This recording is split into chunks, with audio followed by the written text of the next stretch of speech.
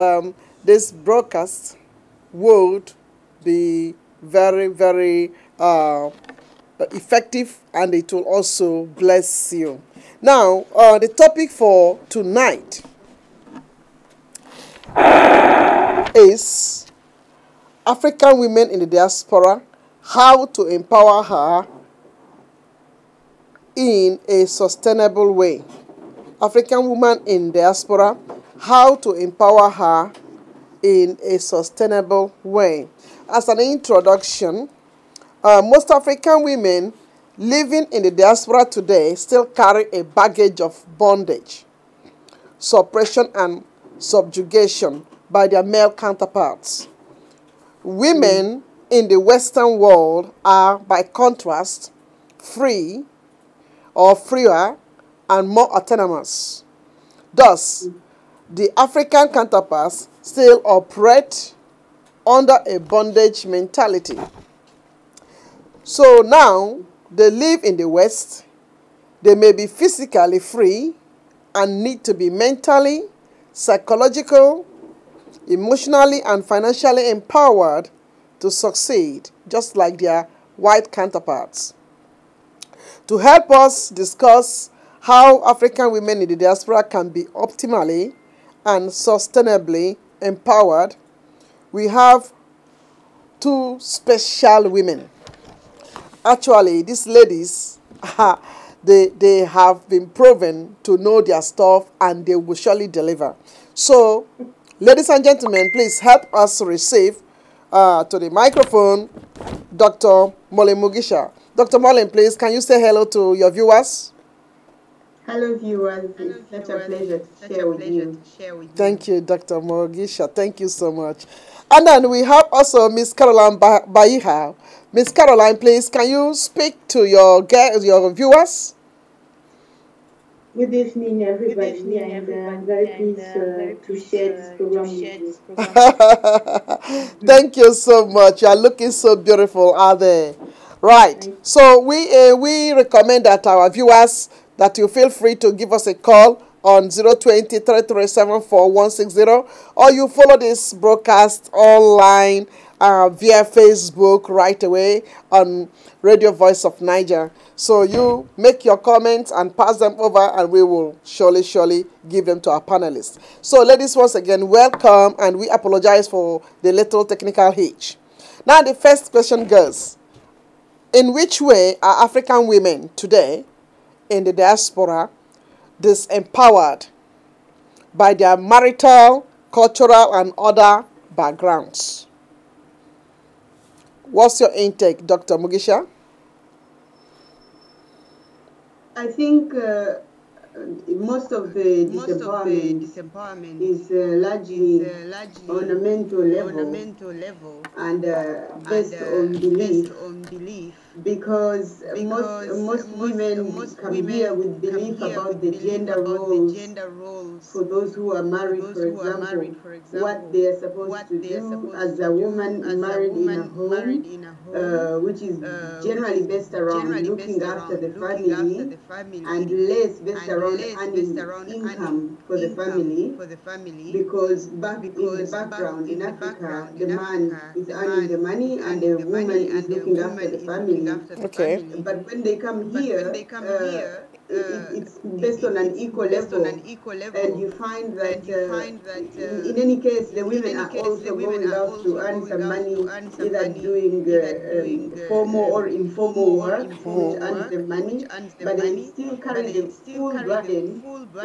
looking after the family, raising the children, which in any case once you're here is normally supposed to be shared. Okay. Because if there is no social structure of support, there are no aunties, there are no grandparents to help out. So you find that burden lies mainly on the woman, and combined with looking for money, which is also supposed to be shared, you find that there is a bit of a struggle on how to keep the balance, and most of it can result in stress and really feeling alone that you are doing everything alone. And it is made worse in cases where the woman is the one working and the husband is not working, and leave him at home and you come and You come and find him and nothing is done, the house is not clean and the food is not cooked, and you have to do that as well. So it can pose a challenge, really, and that is really based on the belief that the women and men's roles are different. In any case, what a man can do in looking after the children, the woman can do as well, and vice versa. Wow. Well, this is awesome. So some of these factors you've just mentioned now, you are saying to our audience that they are contributing to make the woman not to be empowered. Is that what you are saying? Yes, because when she tries to juggle the two, in the end, one is not fully done either. If she's trying to work, she's not fully exerting herself, so she cannot go further, she cannot go higher. And she's also feels the guilt of not being able to fully look after her children.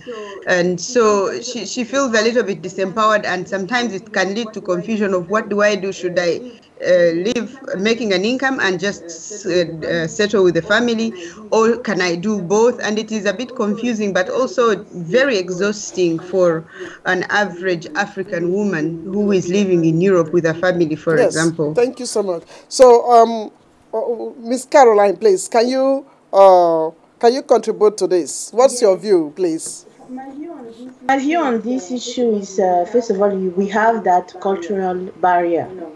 When, like Moline said, Dr. Moline said that when we are in Africa, we have all the help and assistance from the family, and it's easy for us to have a move.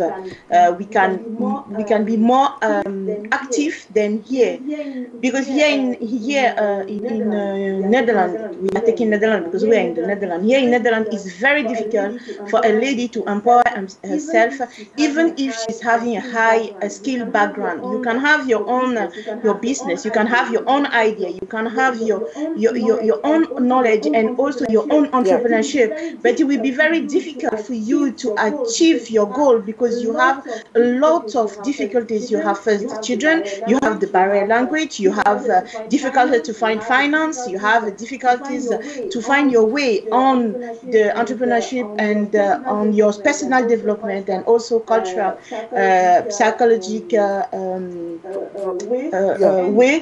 And there is also the fact that most of the women who are coming here, they are not coming here with the idea to improve themselves. You have like a 5 to 10% of women like Dr. Maureen and other women in the diaspora, which are very tackled the problem to try to implement their knowledge, to try to implement their businesses without having the help and the assistance from the government, because Netherlands government do not give us so much support when we are coming with a very great idea.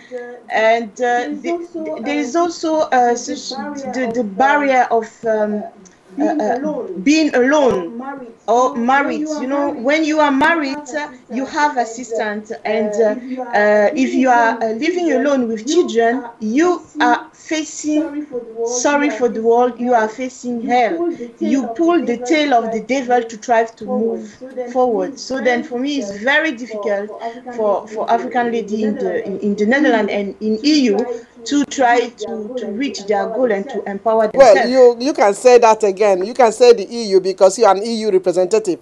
But if I may ask you, Miss Caroline, are you now trying to say that women, or are you assuming that ladies who are in our home countries are more empowered than those who are in the diaspora? Of course. Because you made mention here that the Netherlands government is not supporting, and also EU, or they are not really like empowering women because of some of the barriers, like the language barrier, financial barrier, and maybe cultural barrier as well. But then I begin to assume, are you trying to say now that those at home in our home countries, ladies like us in our home countries, are more empowered than those of us in the diaspora?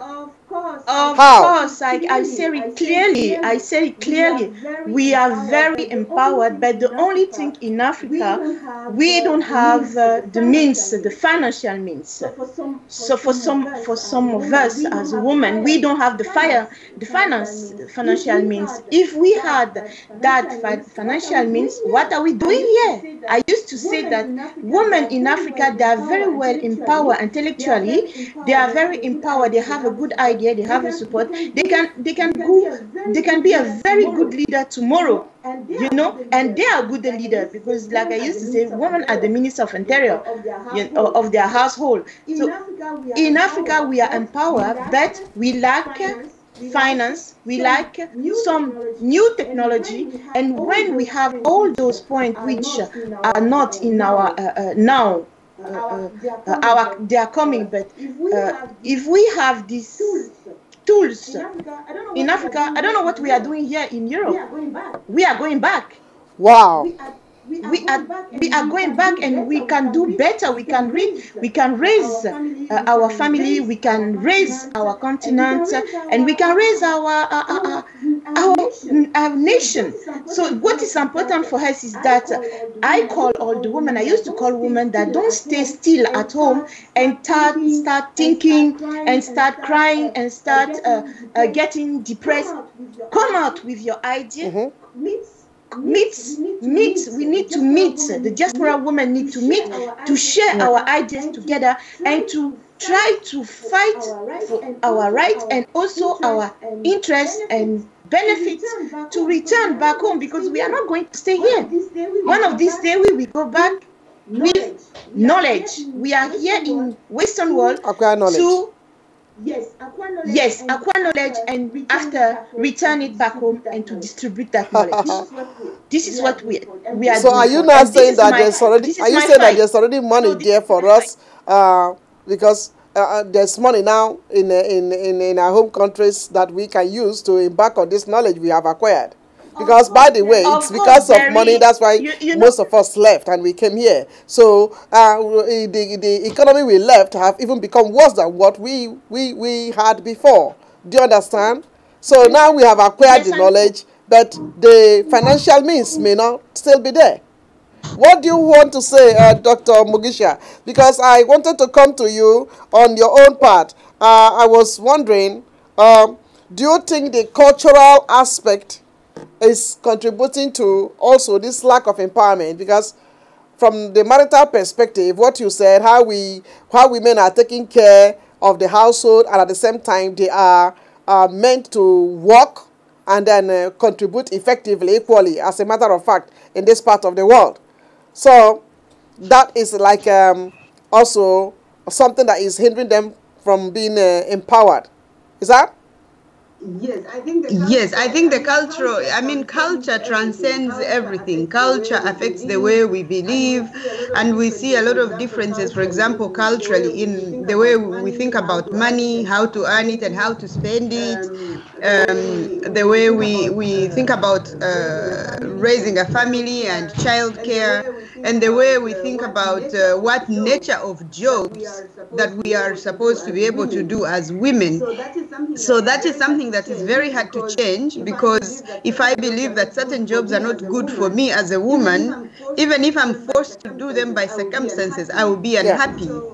So culture transcends everything, and so you find that when you are in a land where people think differently and do things differently, it takes a little bit of creativity on our part. We have to really think deeply. If I have my idea, how do I get this idea across, and how do I use this idea to earn me an income, for example, or to get my name out there? So we have to be a little bit more creative on how we get it out there, how we support ourselves while we are also trying to get ourselves out there. And that all depends on what you believe, and also, of course, how we go out there to look for knowledge, because some of our women are really very well educated. They have very wonderful ideas, but they don't even know where to start. For example, if I want to look for funding, or if I want to, how do I use this idea and make it a commercial idea? We have to be out there looking for the knowledge, and we have to be a little bit more creative. Now, people come for all sorts of reasons, and some have intention to go back, and some have intention to stay here.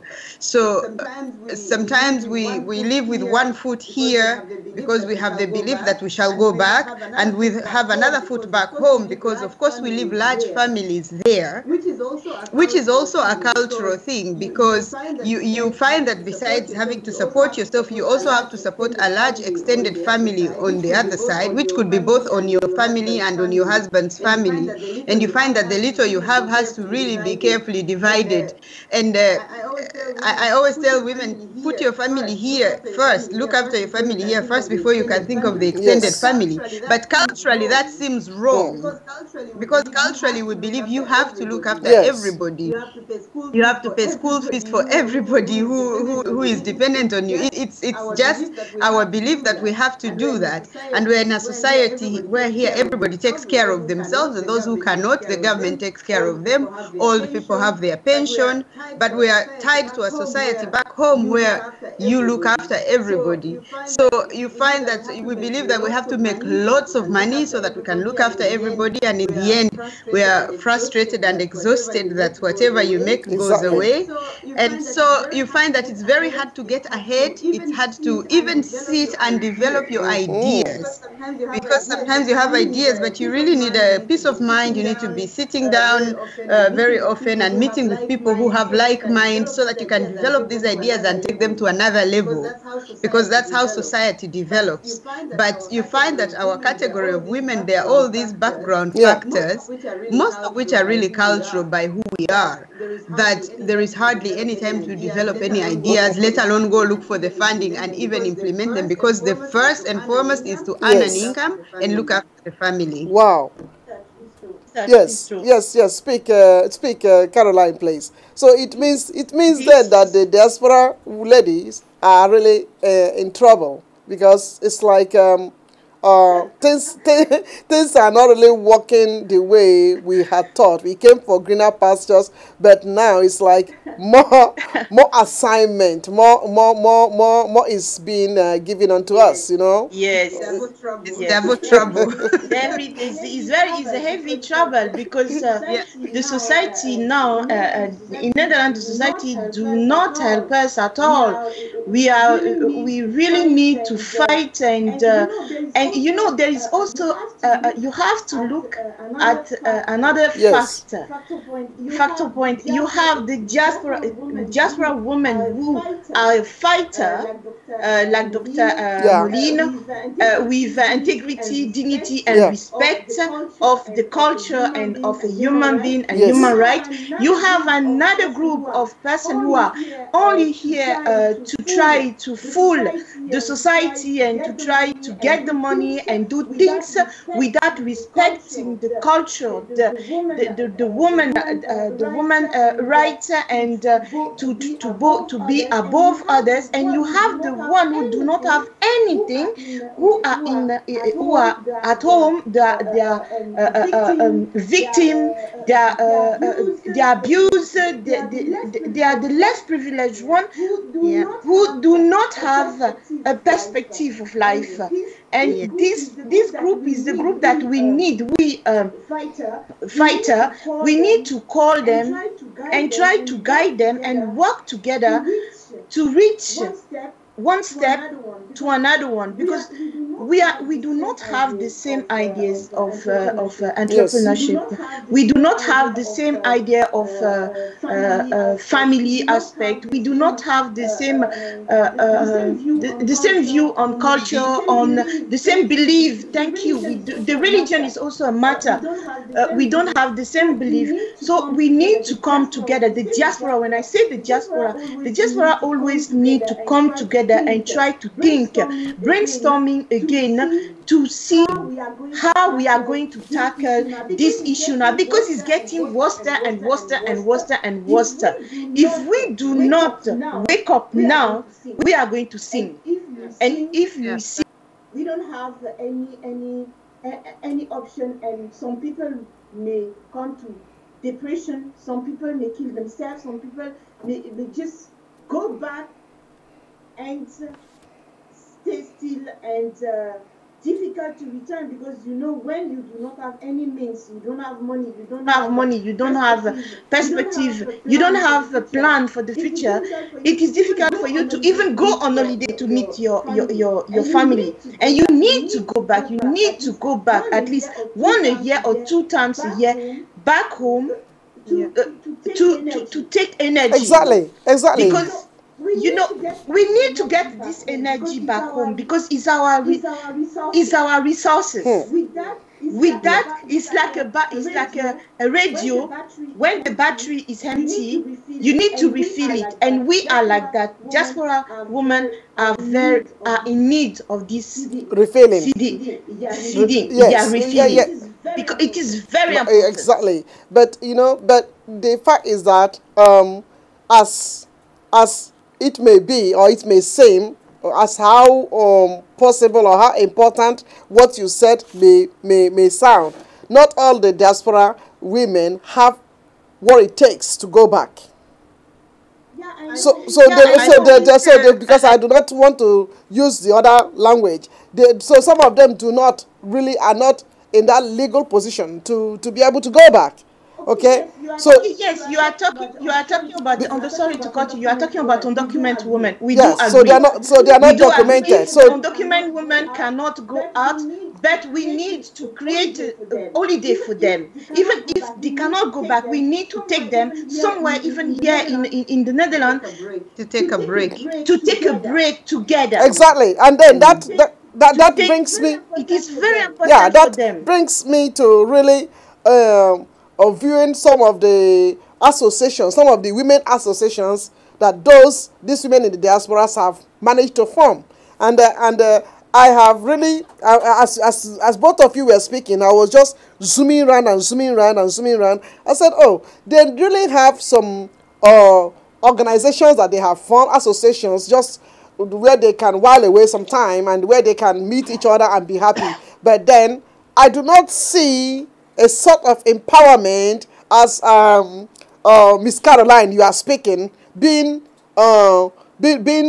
done in those organizations. I see them come together, they wear the same clothes, dress, you know, from head to toe, but I do not see anything more than that. You know, they dress very, very well. I do not see or maybe people who are higher than them who are coming in to empower them, to educate them, or to teach them on what they're supposed to know. I only see that if they are of the third category, as you mentioned, Miss Caroline, they cluster around that same category. Do you understand me?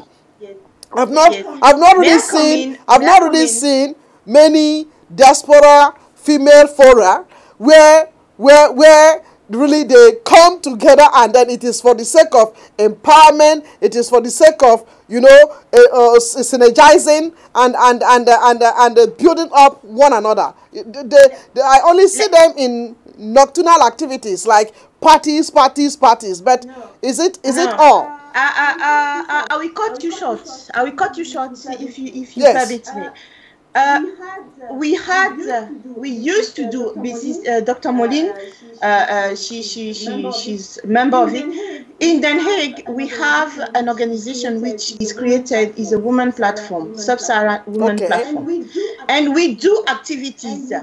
And we call. The problem is because it's only on regional. You know, this platform is the name is Caribou Bibi. It's only in Den Haag, but I think we can call, and this is something that we can do. We can call all the women to come in Den Haag, and you will see that there is a program.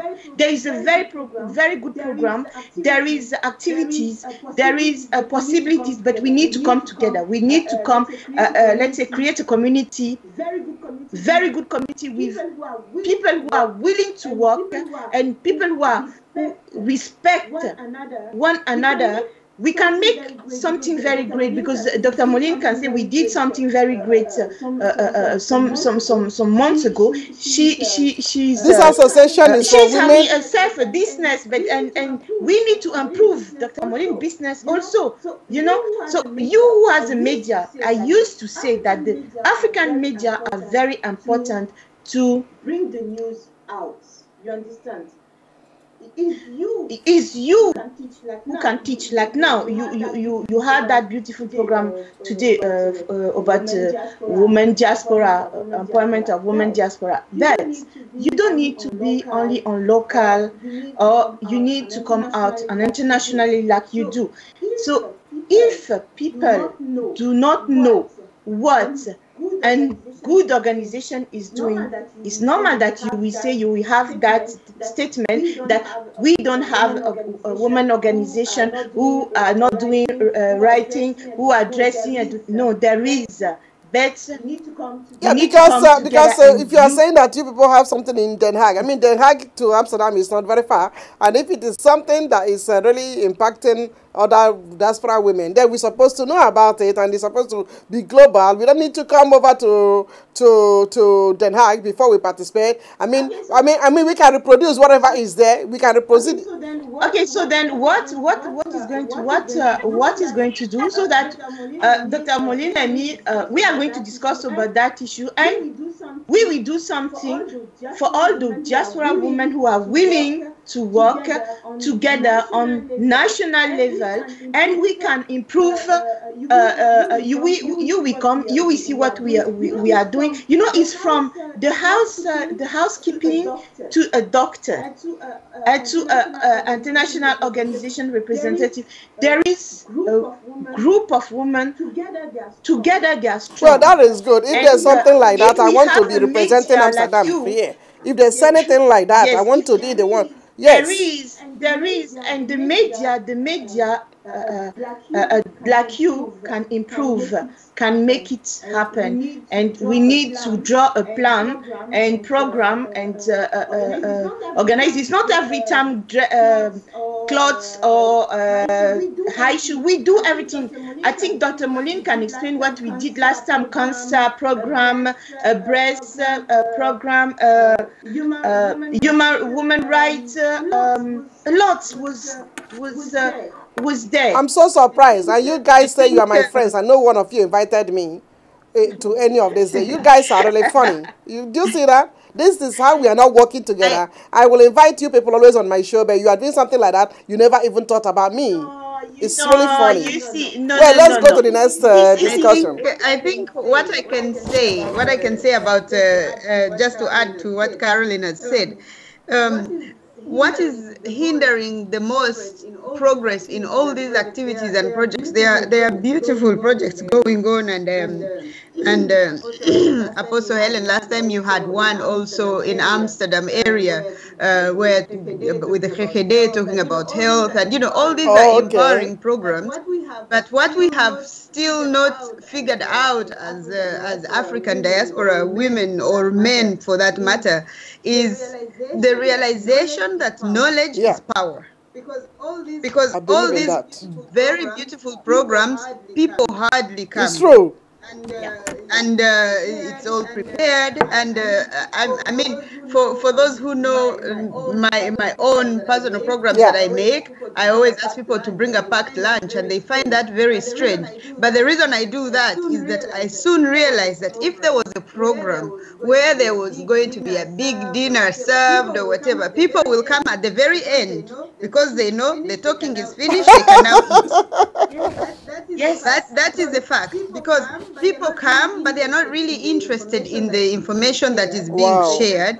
They just know, okay, we are going to get dinner. Of course, the other things that are also impacting attendance and participation in these programs are, again, things like childcare. And of course, most of these programs are normally on weekends because that's the free time. And some people still have to either look for money on weekends or they have nowhere to leave the kids. So I think it's probably going into understanding how can we increase participation in these programs? Because for those who come, they get really good knowledge.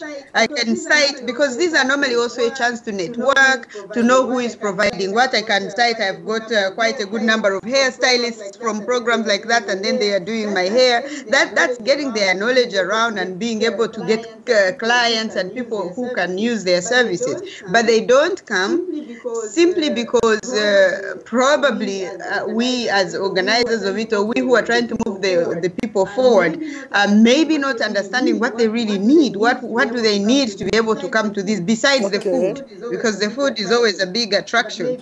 But maybe providing childcare for them, maybe. So I think there is a need, even the money that the city councils are spending on these programs, you see that the return is very small, because I've been in Holland for 10 years, and I can say honestly, and I don't have the statistics on my fingertips, but I see our African society, immigrant communities, are a little bit worse off today than they were a few years ago, and yet services are improving, everything is improving. I mean, we come here for greener pastures, and the pastures are really green. But what can we do to make use of them and be a part of, because we are also a little bit out of the society as far as exactly, and that is a problem. Like that is what I'm trying to say here, because it's like when you see some of these associations, they are only just interested in wearing the uniforms, which is good anyway, but is that all? Yes. I mean, being powered by tying headgear, what would that make to me? How would that bring money? If I go to a seminar and then it's to teach me how to tie headgear, how would that really empower or bring money to me?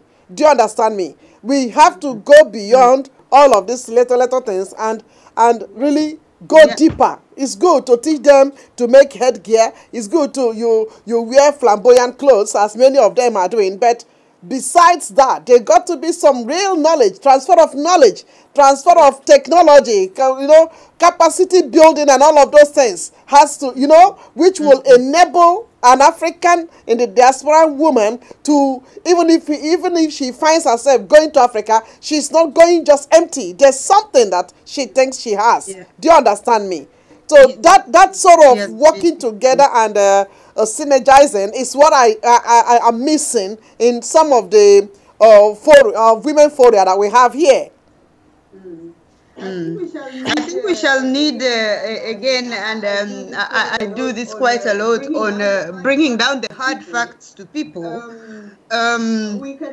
We cannot really fully make use of all these resources around us, for example, in the Netherlands, unless we have first and foremost a mindset shift. We have to shift our mindset. We have to think differently.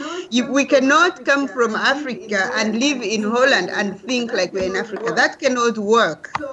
So in the end, that's why we remain outside of society. Yes. To be honest, the Dutch society, the Dutch system and the Dutch government is very welcoming, is very open to ideas, but it has to make sense, because you go to ask for, let's say, support for a certain project. We have to show how this project is going to impact the community. And after we have done that, we have to actually do it, because sometimes people go, they get money, and they come and do some completely different things that they have nothing to show for it. And after that, there is a general exhaustion about helping the community. So we have to really have a mindset shift and begin to think differently, begin to think long term, because we are mainly thinking today and now. And when we think long term, we're only thinking about going back home. But think long term, think what kind of society and community our own world being, our own children going to live in. Then our actions can be based on that, because we think very short term. The little money we get, we use it. And Caroline talked about holidays, like being able to take, just even if to go, you don't even have to leave Holland, but just take a break and rest and rethink things. And the government does give money for holidays. It's now May, and people have received money for holidays. But that's when they've bought a new TV, they've bought a new mobile phone, they've sent some home, and and then you're thinking, yes, you have done that. You're halfway through the year. By September, you'll be completely exhausted, getting depressed. The winter is coming. You haven't rested, and society is set up in such a way that you take some breaks. It's true. And the society enables it because they know you will probably use up all the money when they give it to you. They put it aside and they give it to you in May. Go on holiday, you buy an iPhone. We have to shift our mindset. It's very, very important. You really made a very strong point, because many of them really take holiday. Many of them really go on holiday. Many of them really even go to restaurants to have good time. Many of them. So it's something that mind shift has to be really shifted, because it's like, to us here, we've come, so we must grab the money. So we do grab it and grab it and grab it and take care of people at home, without thinking or without realizing that the more we are working, the more we are being drained. Energy is leaving you, strength is leaving you, and a time comes when you will not be able to recoup. Do you understand? So break is highly needed, but it's like the African woman have not yet realized the need even to make provision for break. So if the husband is not talking about it, or if she is single, she's not even thinking about it, when the children reminds her of it, she even gets offended. Do you understand? Because she has budgeted that money that have come for something else. So I think it's very important that we have a mind shift to begin to not only think about helping those who are at home, but at the same time helping ourselves first, helping the immediate family first, be in good shape, so that you will be able to help those the extended. Do you understand? So I cannot. But let me quickly go to my next question. My next question is there a way to easily identify an African woman that have been empowered? Yes, you can. Is there any way to identify that African in the diaspora who have been empowered? You already are empowered, Molina. What are the traits? Can you tell us some of the traits? The traits that people can see and know that this person have freedom. Listen, when you see a woman who is standing up and talking freely and having a free mind and having guts to express herself on giving back to the society and not accusing the society, but calling the society and saying that, hey, what you are doing is not good, and try to give ideas, try to pull other women. You know that this woman, she don't have anything to do. She's really go for it, and she's like how did you say, the head of the train. She's going front, she break the doors, and she's carry out the wagon and say, okay, let's go, push it. We have to push. This is kind of woman which is she's not afraid about anything, and good or not good, she's going for it. There is a lot of women like that in the Netherlands, and they call this woman extremist. They call this kind of woman it is a word, feminist. Yes. So there is a lot. You see a woman who is coming, she's very well dressed, she's having makeup, but she is having a tab, an iPad, and carry laptop, and this woman, she's a fighter. When she set up a desk, even in meeting, and she's controlling, not trying, getting information. I'm taking this example, just an example. Moline last time she was our MC, and she came, she was very nice dress, makeup, very nice perfume, start pulling us, ask a question and say, okay, you have to present, what is she wanted to know everything, swallow everything in few seconds, So that is the kind of woman that you see in activities. They are always on the move, like a beast, Wow, really? Yes.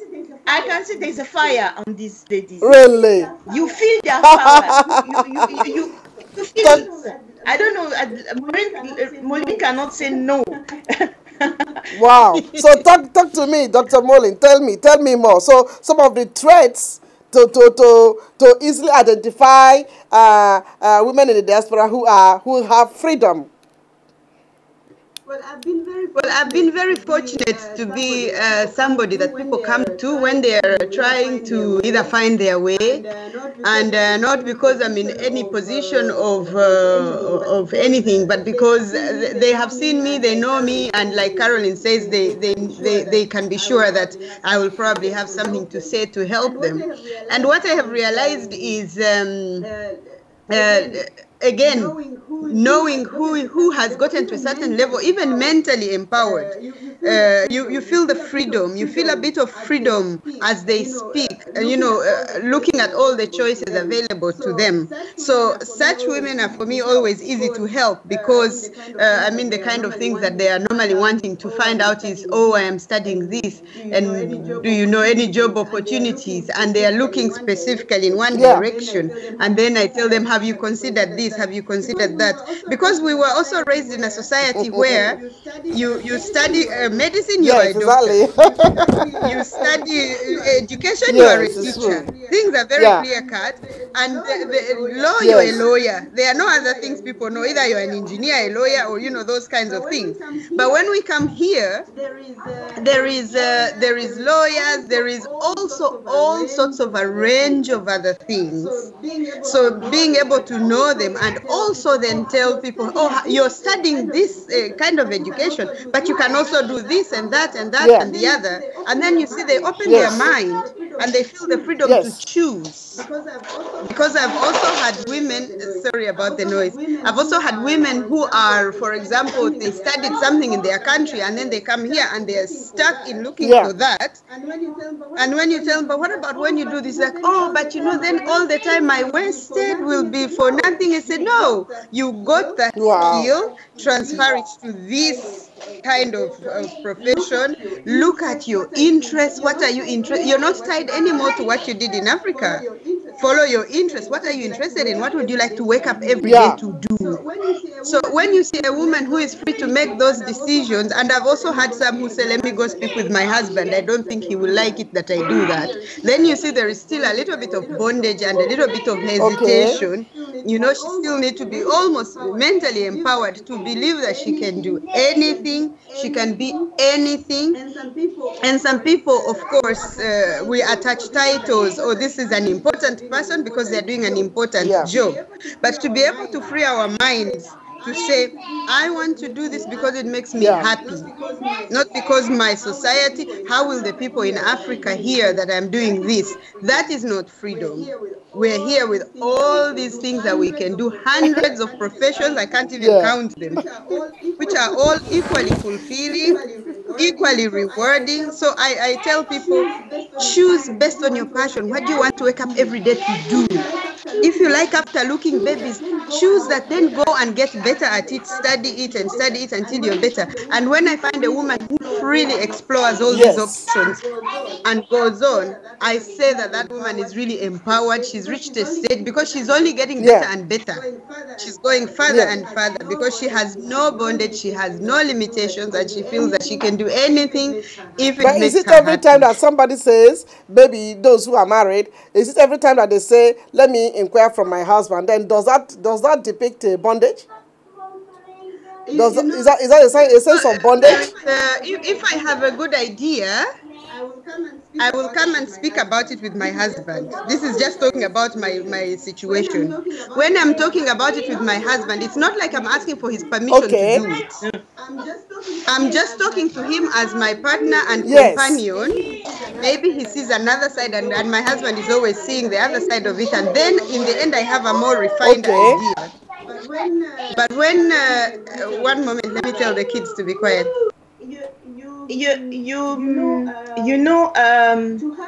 To ask an authorization to his husband is not a bondage for me.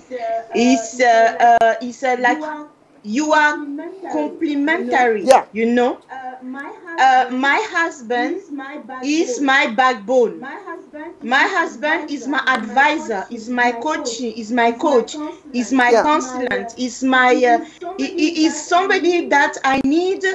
Maybe my husband will help me to avoid mistake, you know. So what is important is that we don't have to look at it as a bondage. We have to look at this. For me, I used to say, I said it again, that the woman is the Minister of Interior and the husband is the president. So that they advise themselves, they how did you say, they decide together. You know, one hand cannot do anything alone. You need the two. So even single women, they always have somebody, male that they will ask. Like me, I'm a single woman, but I have my junior brother and my senior brother or my uncle. I always say, hey, I want to do something, but please, as a man, what do you think? Sometimes my junior brother is telling me, oh, give me a break, it's a woman thing. I say, yeah, but you are a man, so then if you, what do you think? Give me also an idea. So then, you know, it's an exchange. Yes, so Caroline, what I was trying to say when my children interrupted was that when I see the bondage is that when the woman is looking at asking for the permission to look at these other options, which is different from when you're collaborating with your husband, for example, saying, I am having this idea to do this, what do you think? So you find that quite a number of women, for example, they will say, oh, my husband will not allow me to do something like or in this area or in that area or something where I'm traveling this distance from home. And then you find that, of course, that means that she cannot really look after all the options, as opposed to where you're discussing with your husband and saying, how will this work out? I mean, for example, sometimes I have to go away to be away, or sometimes I have to start work at 7. And then it's in agreement with, if I have to start work at 7, my husband takes the kids to school. Sometimes I have to work till later. It's in collaboration. I mean, my job is as important as his job. Maybe he might earn more money, but they are both equally important in the balance of the home and also our own mental balance. So when it is a partnership, then you see that there is that woman is empowered to really be her best, as opposed to where you can do this, you cannot do that. Even if we say I got a job posting in Switzerland, and both my husband and I agreed it was not going to work out because we looked at all the options, childcare, this and this, and the disruption it makes for the family. But it was a mutual agreement. It was a mutual decision. It's not that he said, no, you cannot go because you're the woman, and if you're gone, what will happen? Awesome. So an empowered woman is free to explore all options and come to mutual conclusions. Not to be tossed around like a yo-yo, you know, like a yo-yo. So they cannot make decision of their own. They have to take permission all the time, or they have to get approval. It's good though to get approval if you have a partner, but then that doesn't mean that you just have to totally depend on that person as if you do not have a reasoning of your own. I believe that's what you are saying here. Yes. I believe that's what you are saying. That's what I'm saying. That's what I'm saying, yes. Wow. All right. But I can say also, you know, I'm a single woman. Sometimes I don't want any advice from anybody. You know, this is also empowered woman. You guys know that I'm the bulldozer. I don't take advice, but I encourage every woman to have that backbone, because it's very important. Why I want to close that topic on that way is because I'm a mother with 2 grown-up children. You know, they're old father and mother now. Okay, 16, 20 years, and I'm free. I'm free. But there are some women who are young, who are entrepreneurs, they just have a baby and they are single mother. They don't have a help, they don't have an assistant. So the duty of an empowered woman like us is to come together to assist, you know. And what I would like to say that as a diaspora woman, it is important for us now to move together to implement entrepreneurship, you know, in every level of entrepreneurship. Because it has not been done in the Netherlands. Women are still in standby, and we have ideas, we have knowledge, we have capacity, and we don't have the tools. We have the tools, but we don't have how did you say the initiative? And now I think we need to take the initiative. Really? Is there any reason for that, Caroline? I think I don't know if Caroline is off. I think it's the limitations that we feel, and sometimes you have been told what you can do and what you cannot do. Just also when we were growing up. Yeah. Hello. Yeah, hello. Sorry. It's all right. Yes. Sorry, technology. Yes. So I was saying, I stepped in to answer the question in the meantime. I think it's the reason we don't take initiative is the limitation that we feel. We feel when you have been told you can't do this, you can't do this, you can't do that, and then we get to we feel like we cannot get anywhere because we don't take the step, and also not having the knowledge. Some people, when you tell them, "Oh, this is available for you," just not having the knowledge of where to start. And for me, I think this is solved by for us going out more, stepping out of our comfort zone, stepping out of our houses. If there is something going on, go there, talk to people, just hear what other people are doing. Sometimes you think, "Oh, this cannot be a business idea," and then you step out and you see somebody is making good money out of it, but you didn't think it could be done. And I think every person, every woman needs, also men, of course, needs a kind of coach or a mentor, I may say, somebody who you can look up to, somebody who is somewhere where you want to get, and where you're aspiring to be. And we need to do this, and also at an early age connect our children to the people who are where they want to be, so that they have this guidance, this career guidance, this life guidance, because we cannot do it alone. And for me, I must say I've benefited from a good number of coaches, a good number of mentors. Yes. And I will go to them, I'll speak with them, I'll have them challenge me and push me to the limit. And if I don't make it, I know that I didn't make it because I just had this and that, but it will not be because I didn't know what I was supposed to do. You are fortunate, and also because of your level of exposure and education. But there are also others in the third category, which one of you made mention about, the least category of the women who are in the diaspora, who may have had enough education, but they are here, you know, they are here. So I go about wondering how we can do things that can benefit them, because those people, the level of our discussion now may be too high for them. Do you understand? I think we have a very big role to play as some of us who have realized that we need to get this done. And basically, sometimes you have to take it one woman at a time. When we meet these people everywhere. They are cleaning our houses, they are doing our hair, they are looking after our children. I always like to talk to them one-on-one, like what do you do? And when they tell me, what do you want to do? What do you wish you could be doing? And then you see a little bit of a pause, like, I wish I could do this, but, and then, I'm normally one by one telling there is no but. If you wish you could do this, make a plan. Now you have to clean the houses because this is to get the immediate money. But are you taking the Dutch course? Are you seeking help where you need to, because the help is there. It's just that they feel like I can't do anything. So for me, it's taking it one woman at a time, and wherever, because I meet them every day. And when we have these kind of organizations which are doing programs, is to personally tell them, please go. I know you have a lot to do on Saturday, but there's this program. Please go. You will meet people. You will see things. Take your children with you.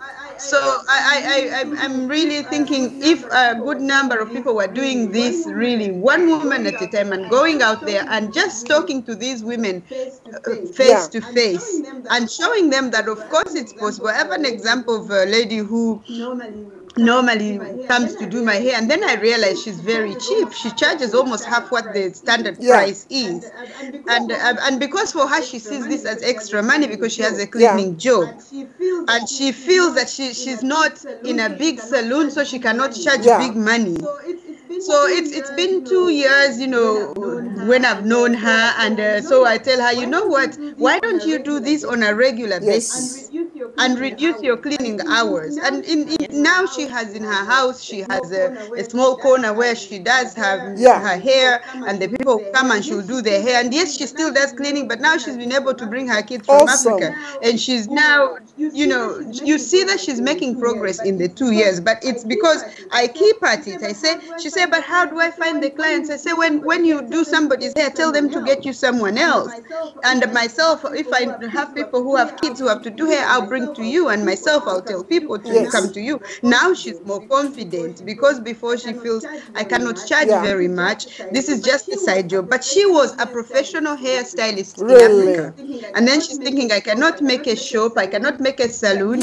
But yes, you advise people about their hair, you know, you get good value for it. So it's one woman at a time, giving them the confidence that, you know, this skill that you have, you can do something with it. Let this cleaning house be in the meantime, but plan, maybe you want to start your salon. If I may come, Maureen, there is also something very important that what you say. Most of the women are doing house cleaning as how did you say, as a job. You know, there's a job, but they can create their own job. Legally is right. You just go to register as a cleaner, personal cleaner. You pay your tax. You do this thing. The same for the hairdresser. You are doing. You can register as a services. Yes. You know how to clean the house. You know how to do hairdresser. You know how to do babysitter. At the end of the day, you realize that. Oh, I have my own business with my basic knowledge. It's true. Yes. And you pay tax. And from there, step by step, you will see that, oh, you are driving Mercedes, you are building house, you are traveling. This is what I say, that it is very important for us to come together and show the entrepreneurship. It's not only to have a big building. It's not only to have a big company. It's to have your skill literally to put it on to put it on the table, and somebody special will say, we help you, we guide you on your right, on your administration, on your bookkeeping. Together, we can help ourselves. Awesome. It's not everybody who is a PhD or doctors or international representative or what. Little house cleaner, babysitter, dresser, even garden. There are some people who are babysitting cats, dogs. You can create your own business.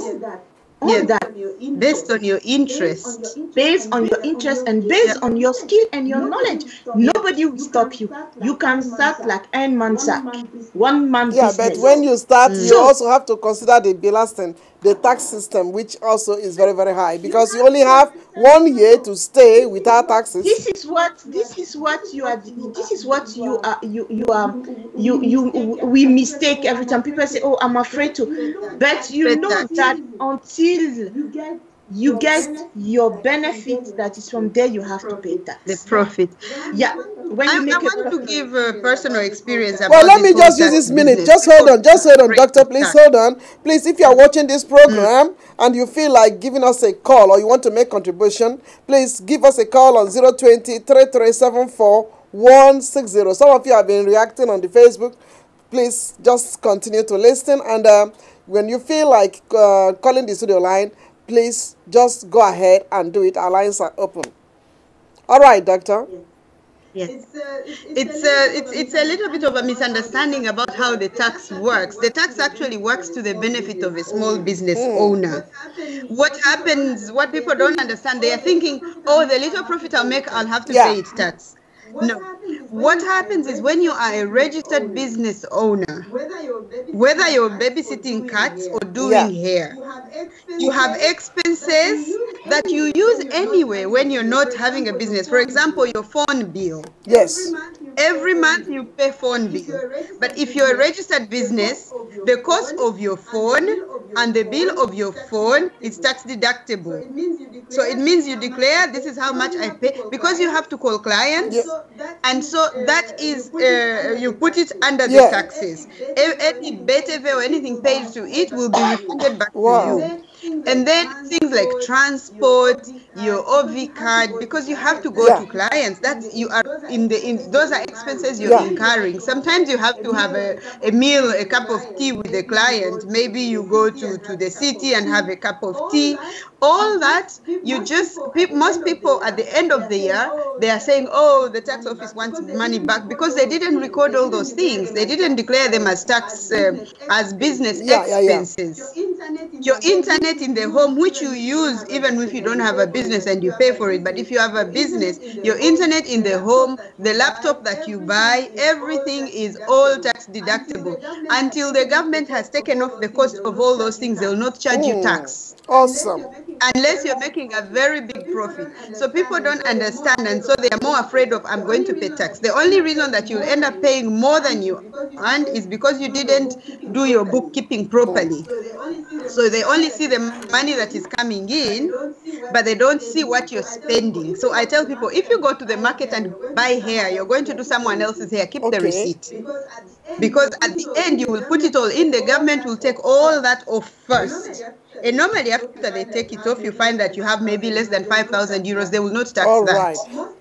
Most likely, if you have a business and you've done your books properly, the government gives you money back at the end of the year. Thank you so much. For the sake of our time now, because we have just 5 minutes to round up, may I ask you, do our women sincerely have a fair chance of becoming empowered in a self-sustaining way in this present era?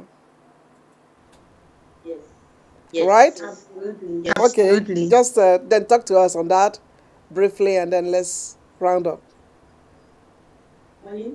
Moline? I will say that if you are a woman and you're living in Holland, for example, or anywhere in Europe, you have the best chance in the world, even a better chance than a woman living in America, to be empowered.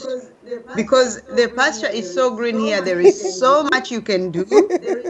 There is all the social support. There is childcare available. There are all the refunds that you get for using childcare only if you're working or if you're studying. There is courses to study. The only thing that you have to do is, number one, open your mind. Open your mind to the possibilities. Number two, be out there. There are all these, don't use childcare as an excuse, oh, I have children. There are all these things where you have availability for children, activities for children. Go there, learn something. Number three, your mind has to shift. You have to think different. You have to think like you are living in Europe, where everything is possible. Number four, you have to get out there and seek the knowledge and educate yourself. Read books about things that you're interested in. Read books about personal development. Look out for seminars going on about personal development and go there. Number four, understand that the men might not move as fast as we do in changing mindset. So if you have a husband or a partner who is still stuck in the mindset of Africa, then you know you have to be patient with them, but also educate them. Wow. Because they suffer the most, actually. So we have all this chance to be empowered. We have a very, very good possibility, and there is nothing to stop us, only ourselves. Wow, awesome, Dr. Mugisha. I'm so impressed the way you marshaled the point. What do you have to say, Miss Caroline?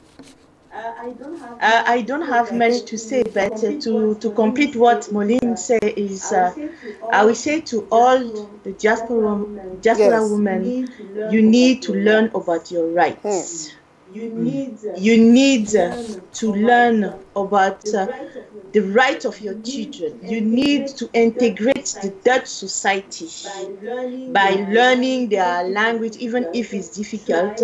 Try, and you really need to go out there and try to look what you can do. Yes. You understand? And something very important, don't change your culture. Respect your culture, respect where you are coming from, and respect where you stay. Respect the law, and you will see everything will come to you when you are open. Like Moline say, when your mindset is there. Mind can change, but very long. We take long time. Never forget our culture. We are from a continent. We live in somebody else's country. We need to respect their rights, and they respect our rights also. So the balance, yes, the balance. You know me, I'm very straightforward. I cannot give left and leave right. You really need to stay who you are. Don't change because of somebody else. Be yourself. So thank you. I have to go because that is it right now, and we thank you as well. Those of you who have listened to us. It has been a very wonderful interview with Miss Caroline Bahia, who is a social activist born in Sweden with a French father. That is why her accent, Switzerland. That's why her accent is the way it is, and we are proud of her. And with Dr. Mugisha, who is also our own. So we thank you for listening, and we thank you, ladies, for being with us and having empowered our women in the diaspora. We hope that they will take some of these tips and make use of them. Thank you so much for being with us. You're welcome. And we hope to have you again and again. Dr. Mugisha, you're also a your business name is can you please? I know, Moline Cares. That is into wellness, is that? Yes. All right. Yes. So that those. I'm currently writing my book on eating for wellness. So I'm expecting it to be out by the end of the year, and I really give all the tips that I've been giving in the seminars, because I believe if you're not well, nothing goes well. It's true. Yes. Thank you so much for being with us, and God bless you all. Bye bye. Thank you. Bye. Bye.